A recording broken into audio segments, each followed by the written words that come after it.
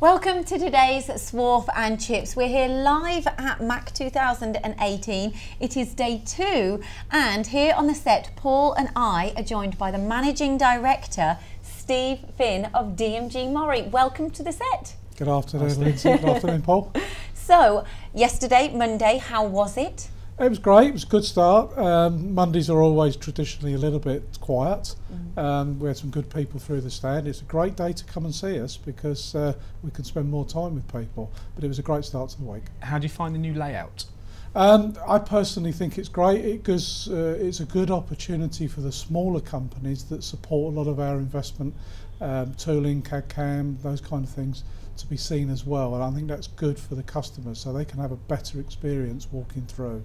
I've got to say, your stand is very impressive. We were on it this morning, and what was quite nice about it is you had room on the stand to almost take a step back and have a look at what you're not. It wasn't overcrowded, was it? There's no clutter, is there? It's No. been laid out very well. It's very clean lines, because we've got a good story to tell and we need to talk to people when they're in front of the machines. What's that story?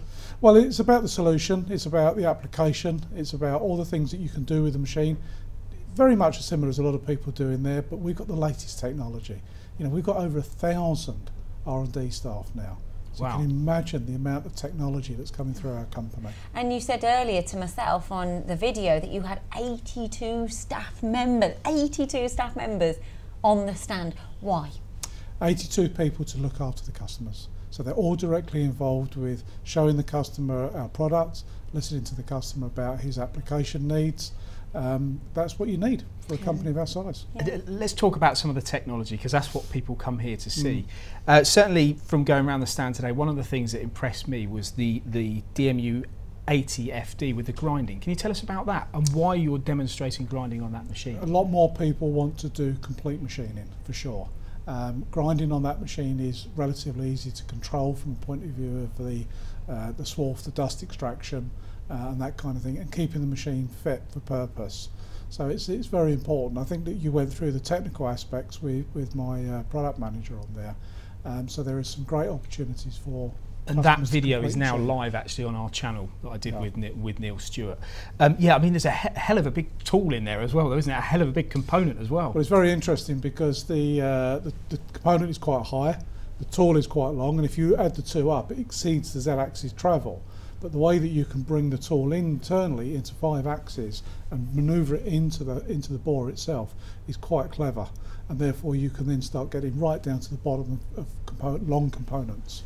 So it's not just, I mean, you've spoken about one machine, but what you really pride yourselves on is the breadth of machinery, who you're appealing to. Why is this? Yeah, I mean, we can't just supply a certain type of machine. We've got 21 factories out there manufacturing all sorts of machines, and we haven't got all of our machines on the stand. But we can actually supply, I keep telling people, simple 2-axis, 3-axis machines, which we're supporting the MTA stand on the educational zone with, and we support the UK skills team with, right through to multi-axis machines, laser machines, ultrasonics, and the whole thing goes on and on and on. And that's very interesting. One of the machines that I looked at again with Neil was the CMX 50, the 5-axis 3+2. It was described as a classic job shop machine, so it shows that you can go in at that entry level. But the spec of the machine was incredible for what was classed as an entry level machine. It had thermal compensation and all kinds of equipment with the machine. You have to have that. I mean, you can't just develop a 5-axis machine and expect it to work in 5 axes. You have to understand volumetric accuracy. You have to understand where your tool is at any given time, and therefore you have to control the machine's thermal activity as well as positional activity. And that's really important with 5 axes. And I thought that was a really good video. In fact, that one's live on the channel as well now, with me talking to Neil about the CMX machine. Go on. We've got so many questions to fire at you, sorry. Not much time. No, I know, we're limited. Now, we are going to do a cycle time challenge, but not yet, so keep watching. And Paul, you did that. But financing machines as well. You do something quite unique in the industry, don't you? Yeah, we're financing it from practically what is our own book. So we look at financing from a very different perspective of how we can grow customers, how we can encourage manufacturing, and not being disrespectful to banks, but they will host a whole range of industries and companies. Our company just specialises in the supply of finance for machine tools. Therefore, we can look at customers in a very different way and give them a very different support. And we can take it down to hourly costs. So the small vertical that we do, that circa, say, around about £110,000, by the time we bundled that all together, we can work that out at £6 an hour. Very competitive. That's more than you get paid. Wow, yes it is. Minimum wage, you say. Yeah, exactly. What about the most popular machine that's been sort of received by the public in the last 2 days? There's 3 machines that keep coming to the top. The Evo 60 is a very dynamic, agile machine. Again, very highly accurate machine, very capable. This year we put the PH150 on it, so we have a pallet system feeding in, giving us automation. And behind that is the DMU 50, which again is the smaller model, again with the PH150 for automation. So that's been very attractive. But we've also seen quite a lot of interest in the NLX 2500 SY, which is our traditional turning machine, but this time we've brought it with a gantry loader on.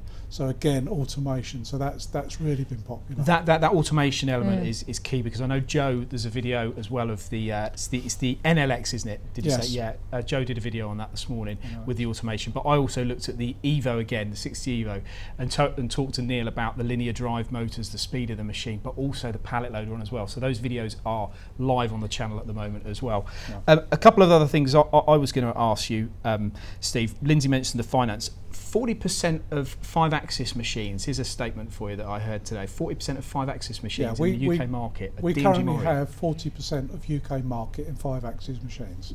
And that tells you a story about how big the product range is, what we can supply to many different types of industries and different applications. And that doesn't include the 5-axis mill-turn type machines. This is basically on machining centre type work. So this is a great accolade for us to talk about, but it shows the strength and the depth of knowledge that we have in 5-axis. There was also one of the 36-month warranty on your spindles. Yes. Yeah, that's new. It's new. Confident. Very confident, because this was something we've seen come in the past, where it's come from sort of 1 year to 18 months and going up. We're building the spindles. We have control of it. We have control of new materials within the spindles. And it shows a level of confidence. This is the part of the product that is vitally important. On one hand, it's ripping the material off in high volume, and then you're asking it to repeat within a few microns. So it's a highly, integral part of the machine tool that's got to work. Steve, we're on day 2. We've got a few more days to go. Why visit DMG MORI? Well, again, we've just got a whole width of product. We can supply to most companies really what their needs are.